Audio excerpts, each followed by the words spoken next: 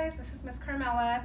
I'm going to read to you one of my very favorite books, and it might seem like a Halloween book, but it's really good for all year round, and I know you guys will love it. Here's a really old copy of it, and it's called The Witch Next Door, and it's by Norman Bridwell, and some of you may remember that Norman Bridwell, he's the one who wrote this story. He also writes Clifford the Big Red Dog. And so this one is in black and white.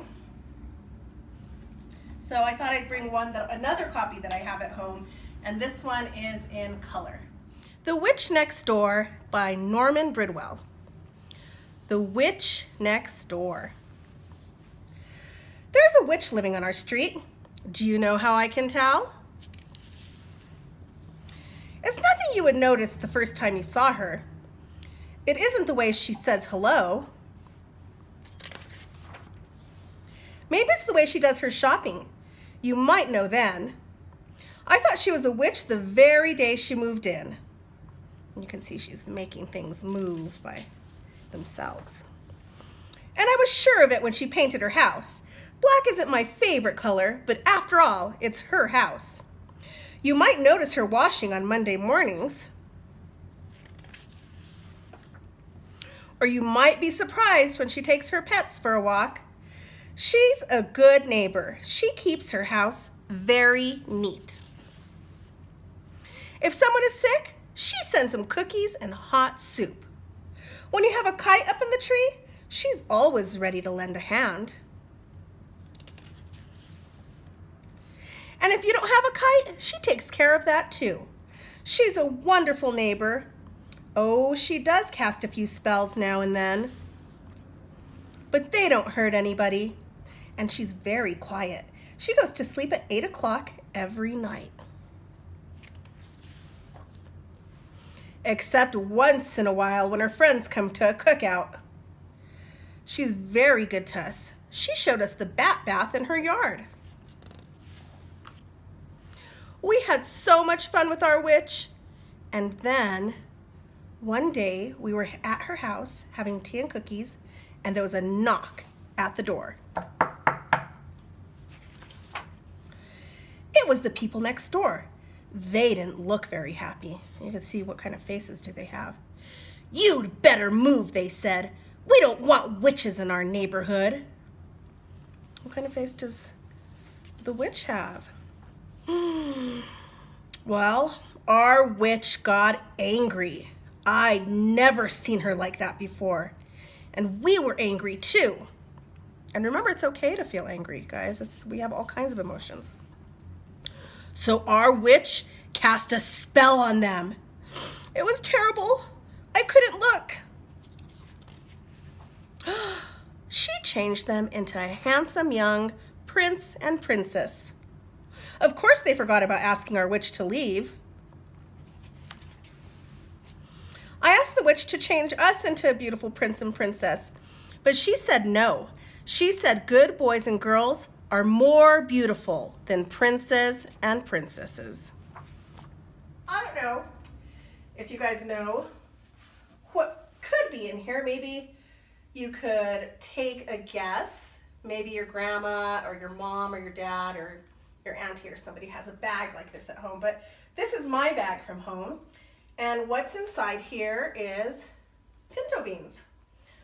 So we're gonna do a few different things that we had done in the fall. We'll do some new things too. So we're gonna start with a story, and this story is called, and I'll read it in English, bean soup. But in Spanish, it's sopa de frijoles. Sopa de frijoles, or bean soup. For a yummy bean soup, all you need are 2 cups of beans, white, red, or black as night, a big head of garlic with fragrant cloves, white as midday, a huge onion, red, white, or yellow as the dawn, and a pot round as the moon and as deep as a little lake.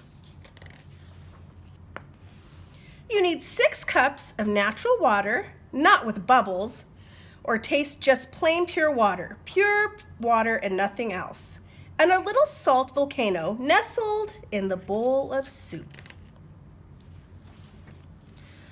First, spread the beans out on the sky of the table. The beans are stars, so you can pretend that your beans are stars while you're cleaning them, you're sorting them. You throw away any little pebbles. When the beans touch, they clink like a little song. You can sing too. So this is something you can help your mom or grandma do, or your dad. Oh, what a yummy soupy beanie soup. It'll be eaten by my brothers, my sister, my mom, and my dad, and me. So delicious. Pour water into the pot. Watery water, lovely granny who caresses, gives us life. And now the beans, clean beans. Throw them into the pot's lake for a swim. Carry them to the stove. Smile to yourself as the little flames give the pot a hug. So you can ask your mom if you can help her to cook the beans. There you'll leave them. Don't cover them. For an hour or more, the beans will foam like a cloud. Skim it off with a big spoon. The fire will dance while the beans slowly get soft. The water boils and sings. The beans dance together. The water has turned brown like the color of Mother Earth. Your house smells wonderful, like the earth after the first winter rains. Yeah, and you can see, look how you can see he's smelling the delicious smell of the beans. Now it is time to cut the onion. First, you have to remove the onion's coat, its soft, delicate skin. Before you cut it in 4, you need to say, "Thank you for your lovely taste, little onion," as you slowly start to chop. Try not to cry because tears can make food taste sour. So if you cut an onion, sometimes the smell of it is strong and makes your eyes water. Garlic also comes dressed, each clove in a little white dress. One by one, you peel them saying, "Thank you for being so tasty." Some you chop up, some you leave whole. Then it's time to add them with the onions to the brown soup lake. You add the salt, sprinkling it through your fingers as though it were rain blossoming from your hand. Stir the soup with your big spoon. Draw circles as though you are Mother Earth turning around the sun. While the soup is cooking, pick up the pebbles from the beans, the onion peel, and the garlic skins. Take them all to a tree or to your garden and bury them there so Mother Earth keeps on growing flavors. So it's good to, that's called composting. I forgot the word. Now at last, everything is ready. Heat the tortillas, take out the deep bowls and the spoons. Decorate the table with flowers and smiles. Call your mom and your dad, your brothers and your sister, and eat up the lovely bean soup. Wow, look at those tortillas. Look like they're delicious too. And there you can see him with his mom and dad and his sister and his brothers, and they're all gonna eat this delicious bean soup, or sopa de frijoles. Hey guys, so we're talking about beans. We're doing a little lesson on beans, and some of the other things you can do, but as well as helping your parents make beans, is you can take some beans out, and you can, and in the story you heard that they clink. You can hear that they make a clinking noise. You can count them. 1, 2, 3, 4, 5, 6, 7, 8, 9, 10.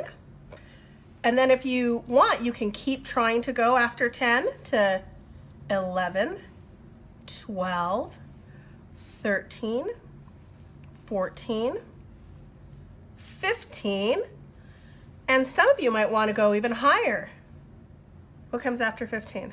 16, 17, 18, 19, 20. And then after that, if you want, you can practice to write your numbers.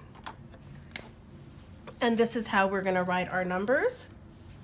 1, 2, 3, 4, 5, 6, 7, 8, 9, 10, and if you want to keep going, 11, 12, 13, 14, 15, 16, 17, 18, 19, and I'll have to put 20 right here. And once you're done with that, if you want, let's see if it went through. No, it didn't. You can flip your paper over and you can try to write your name. Your mom and dad can help you. And you could put glue on it if you want, and you can stick, you can trace your name with the beans. So Miss Carmella is a really long name, so I'm going to have my helper here. We're going to use her name, Miss Haley. So we'll write her name, H-A-I-L-E-Y.